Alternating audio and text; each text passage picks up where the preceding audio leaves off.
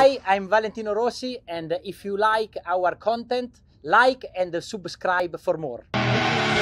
I see her rolling up, Uber black Cadillac, high heel boots and a sexy body full of tats. Baby's bad, oh baby's hella bad. After her there ain't no coming back. Wanna take a run at that. I think she's feeling me, turn it up a few degrees. My imagination of her body gets the best of me. Oh gosh, she's such a tease, bitten lips, bruised knees. I'm addicted to her, need her touching me.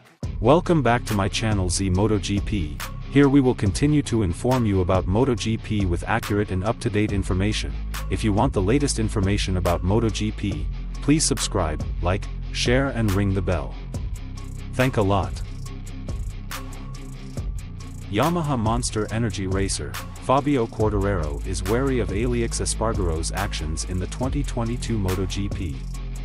According to him, the Aprilia racing racer could be a stumbling block for him in the race for the MotoGP title this season. El Diablo, nicknamed Fabio Quartararo, has been impressed by Aleix Espargaro's impressive performance this season. Just to note, Fabio Quartararo and Aleix Espargaro are indeed two consistent drivers in the race for the 2022 MotoGP Championship title. The rivalry between the two is evident in the 2022 MotoGP standings. Both are only 22 points adrift. Fabio Quartararo temporarily leads with 147 points. Meanwhile, Aleix Espargaro is in second place with 125 points. Fabio Quartararo and Aleix Espargaro's rivalry will continue this week.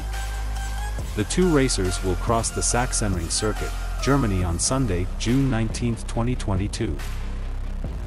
Ahead of the 2022 German MotoGP, Fabio Quartararo is wary of Aleix Espargaro. He considered the Spanish rider managed to appear consistent and able to compete.